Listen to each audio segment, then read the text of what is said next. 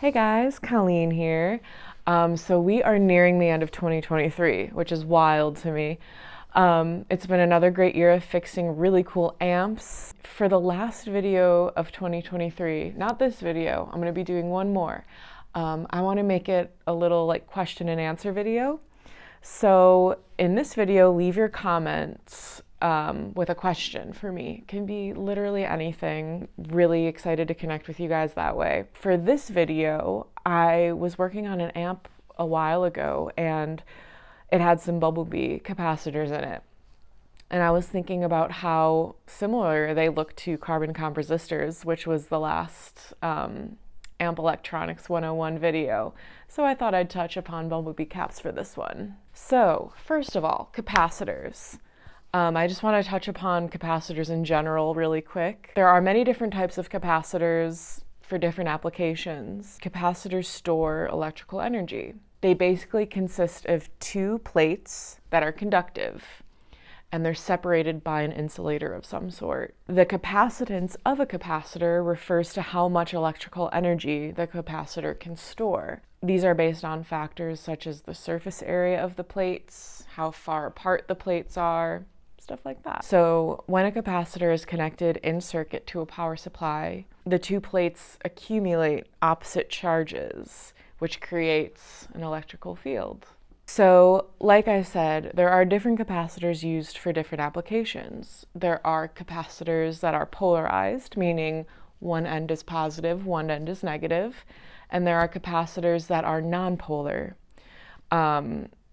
The Bumblebee caps that we are going to be talking about are nonpolar, meaning you can hook them up either way in a circuit and they'll still operate the same. So Bumblebee caps are not the real name of these capacitors. It's kind of street term for them. But they're a type of Black Beauty cap, and Black Beauty capacitors were made by Sprague. So let's talk a little bit about Sprague. Sprague still makes capacitors today, and I'm sure that any old electronic that you open up that was made in the US probably has Sprague capacitors in there, either for the filter caps, the coupling caps, you know. Sprague was kind of the deal. Sprague was founded in the year 1926 by Robert C. Sprague. He resided in Quincy, Massachusetts, and he actually started the business out of his home, as many of us start our businesses. Over time, the business grew exponentially. Sprague was known for creating a lot of military spec components, especially during World War II. They kind of became more focused on manufacturing components for the war. After World War II, they started focusing more on producing components for TV and radio. They had such a great reputation for their high quality components during the 40s that companies really told people, you know, replace your caps with Sprague caps. Bumblebee caps. They are seen a lot in Gibson guitars from the 50s. They're seen in a lot of amps too. Well, Gibson definitely used a lot of Bumblebee caps during that time. The early Bumblebee Black Beauty caps were paper and oil and foil capacitors with a Bakelite body.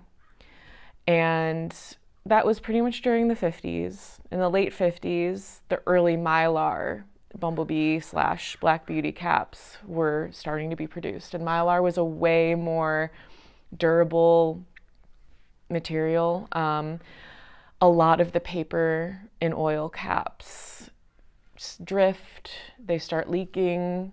A lot of the times I see Bumblebee caps and I do have to replace them because they're starting to leak DC voltage where they shouldn't. So late 50s, they evolved to using Mylar. And then into the 60s, the Black Beauty caps were Mylar capacitors without the stripes. And Sprague just printed the value of the capacitors on there instead of using the stripe color code, because it can be a little confusing sometimes. Essentially, it is the same color code as resistors. So like I said earlier, when I do come across a Black Beauty cap, of course I want to leave it in, but I have to check if it's leaking DC voltage, if the cap is within specifications. Otherwise, I will have to replace them, unfortunately.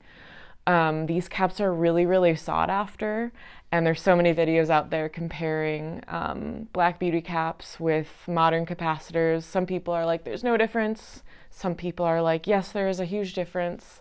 Comment below and let me know what you think. It would be cool one day for myself to make one of those videos for you guys. Essentially, I think, you know, a lot of it is all relative to your ear. So I have a capacitor here. It is not good anymore. It's leaking tons of DC. So I'm not just going to cut open a random good one because these ain't cheap. And I kind of want to just open it up and see what it's looking like inside. So Mikey?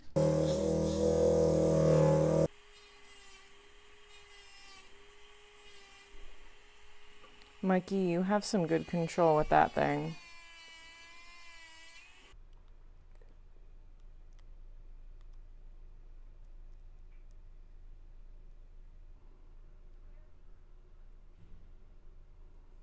Cool. Alright guys, I hope you enjoyed this little informative video about Bumblebee caps. Leave your questions in the comments here, and I am excited to have a little personalized video for you guys for the end of the year. And I'd like to thank the sponsor of this video, DistroKid. DistroKid is a service that helps musicians upload their music to all major streaming platforms, and musicians get to keep 100% of the royalties. We love musician-friendly services. Viewers on my channel get 30% off at the link I will post down below. It's distrokid.com/VIP/Fazio. So go check it out and get your music uploaded. Thanks guys, I'll see you next time.